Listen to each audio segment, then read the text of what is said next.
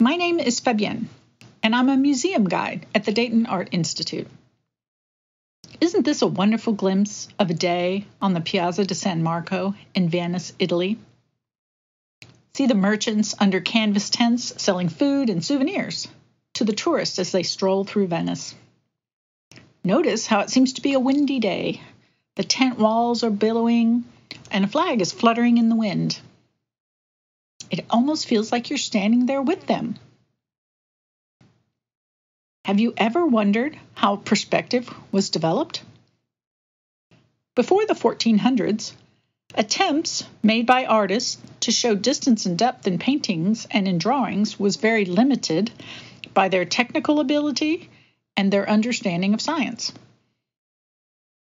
In the early 1200s, an Italian painter, Duccio, explored perspective by using shadows to help create space and depth.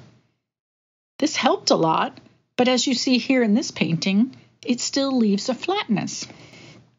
Around 1420, Filippo Brunelleschi, an architect and artist, made several drawings of the baptistery in Florence.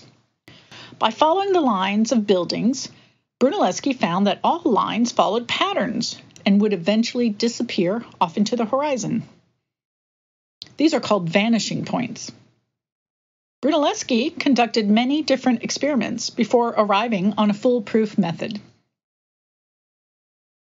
Paintings can have one-point perspective, where all the lines merge together and disappear on the horizon at one point. Two-point perspective, where all the lines merge to two different points and finally disappear on the horizon. Or 3 points of lines disappearing off into the horizon. Here at the Dayton Art Institute, we have this wonderful perspective painting by Francesco Guardi, The Clock Tower in Venice.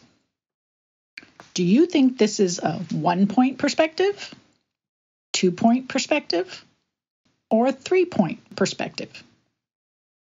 If you guessed 1 point, you are correct.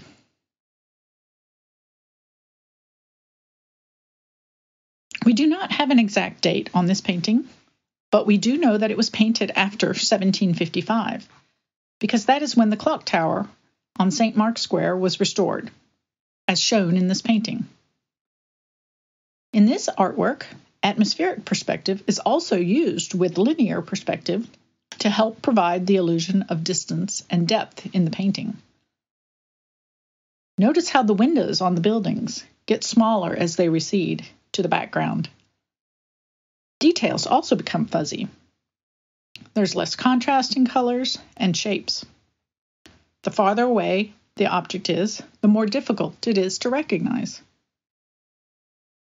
Here in this painting, the view of the Carinaggio Canal, also by Francesco Guardi, we notice that the colors on the horizon shift to a bluish, smoky, grayish quality as they get further away and disappear off into the horizon. Thank you for joining me today. I hope you enjoyed this introductory talk on perspective. If you would like to see this painting by Francesco Guardi, it hangs in the Gray Gallery of 18th Century European Art, Gallery 213 at the Dayton Art Institute.